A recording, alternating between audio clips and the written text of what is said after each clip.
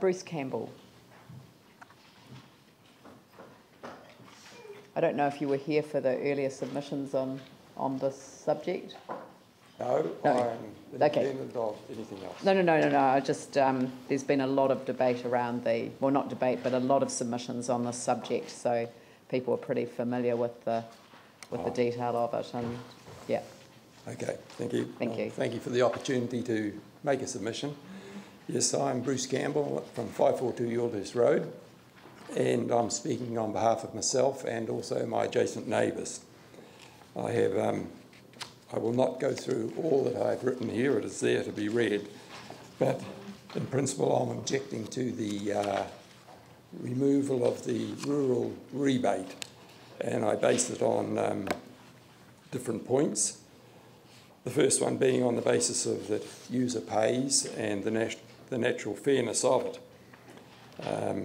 As you will be aware then that we receive very few services from the council. No sewage, no water supply, no stormwater system, no footpaths, no street lighting, and the council has not had to provide the capital nor the maintenance for these services.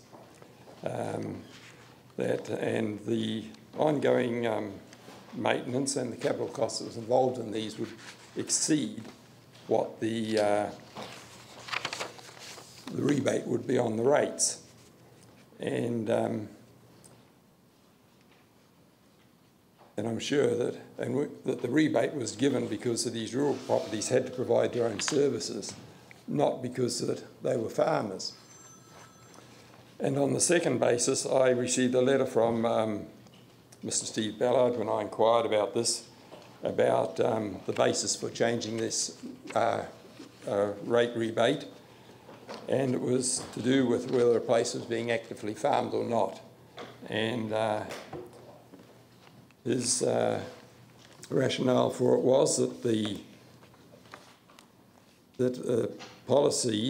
rating policy was based on had to be the 25% discount on the general rate, it had to be active farming.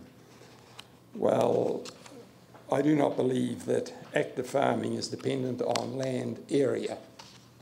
It should be based on the function that is happening there. The land area is being proposed as a determinant of active farming to avoid reliance on the judgment of individual rating staff. Ground area is no way a relevant determinant of active farming. The nature of the enterprise being carried out on that land is the only relevant determinant. This judgment need not be left to the City Council individuals. This judgment is already being carried out by the IRD and it may be made available to the Christchurch Council. Thirdly, the use of the property is designated by the City Council.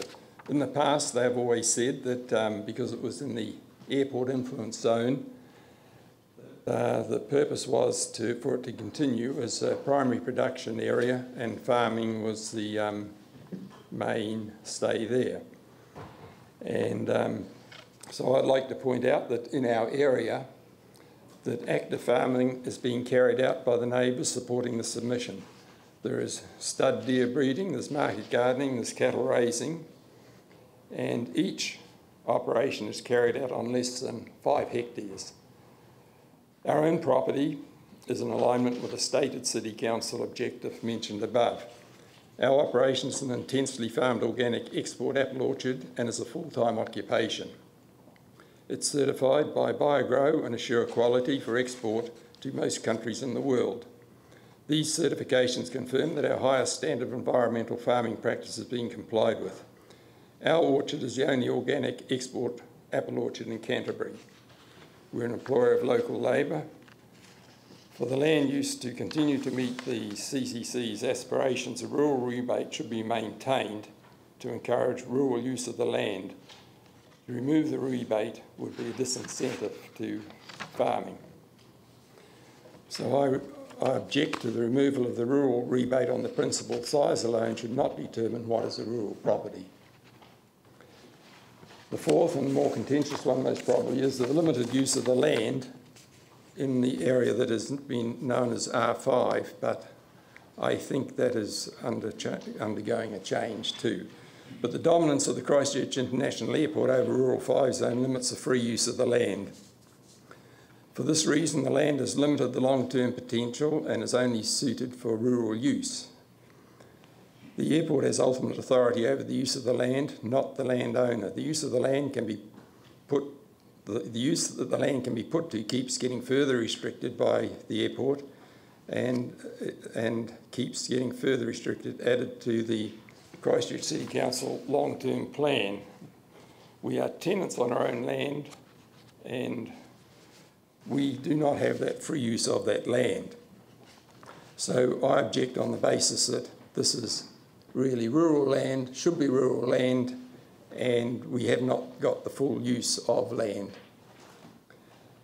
In the letter from the Christchurch City Council, they notified the proposal saying that the rate rebate, this was not to increase or decrease the rates.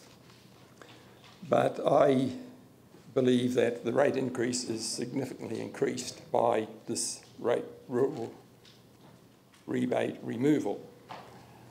And my suggestion is that the council needs more income. I think an upfront and honest approach where the council levies a rate across all ratepayers for a capped number of years for a fixed purpose, say the earthquake recovery for a period of the long-term plan, would be the way to go. A levy that is transparent, I'm sure, would be acceptable to the majority of ratepayers, and I, for one, would be happy to contribute. Thank you.